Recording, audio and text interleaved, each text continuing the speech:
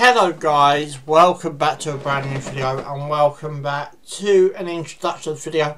Especially this video I think be good for you if you're just a Brighton fan. I don't really watch football globally, but I do, so I thought I'd do this video for you. But anyway, let's get straight down to it. So let's tell you all you need to know about the Europa League group stage draw on the 1st of September.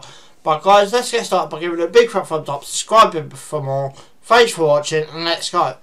So in the group stage of the competition, there will be 32 teams from across the European Commonwealth, I think it's called. Well, in Europe anyway.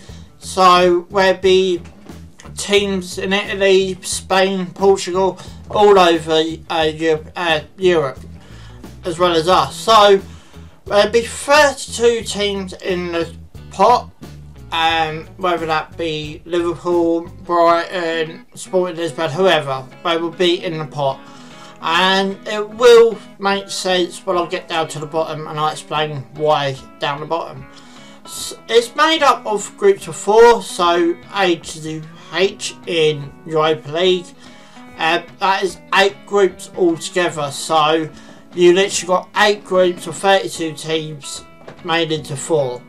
So basically, as I've just said, 8 groups of 4, which is A to H. Don't really matter what groups you're in because you're all part of Thursday night anyway, unlike the Champions League. No team in the group stage can be from the same countries. So, for example, you will not get Brighton versus Liverpool in the group stages. There's a rule in UEFA where you can't draw teams in your country. So let's say, for example, Brighton are in Group A and Liverpool come out next. I know Liverpool probably come out first because we've been pot 3 or 4, but so let's just say Brighton come out the pot. They would be in Group A of the draw if Group A available. Then when Liverpool comes out, Group A will not be in the main pot. If you watch the draw live, you see what I mean. There'll be pots, balls with Group A balls in, B, C, D, E, and all the way down. And they will leave Group A, so it can't be picked up the main pot, which is a bit, I think, further centre stage.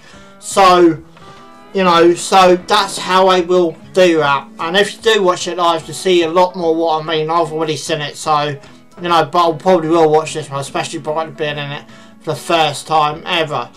And all teams must play at home and away from home. So if you can't make it into Europe for whatever reason, money, you will still play at the Emirates Stadium.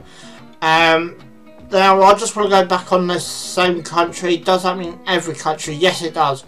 So for example, if we had Real Betis in our group, which is La Liga, and then Villarreal came out, they cannot come into our group because of we got Real Betis in there. So I'm hoping I pronounced that last name correctly as well.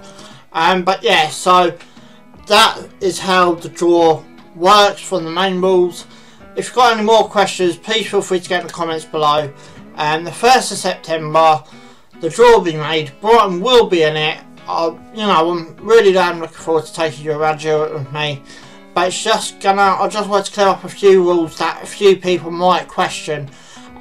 We can draw teams from our country, but I don't think it's till the quarterfinals, semi-finals. I think it might be a quarters when they make it an open draw.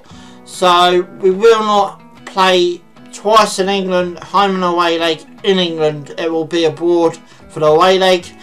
And we may play Liverpool if Liverpool, or you know, we get that far in the quarterfinals where I believe it becomes an open draw. But anyway, guys, I'll just do a quick video to let you know what you can expect, what the Europa League group stage draw works like. I hope it has helped you. If it has, give it a big thumbs up. If it has helped you, subscribe for more. Thanks for watching. Ciao for now.